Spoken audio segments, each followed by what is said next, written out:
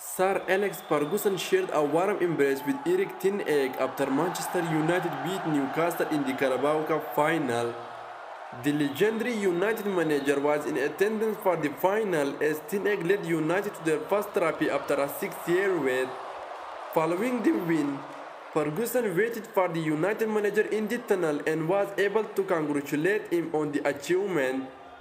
After meeting Ferguson post-game, Erik invited iconic former Manchester United boss Sir Alex Ferguson into the Red Devil dressing room to join in with the celebration after winning the Carabao Cup. It is the first trophy the Red Devils have won in 6 years after last picking up silverware in the Europa League under Jose Mourinho.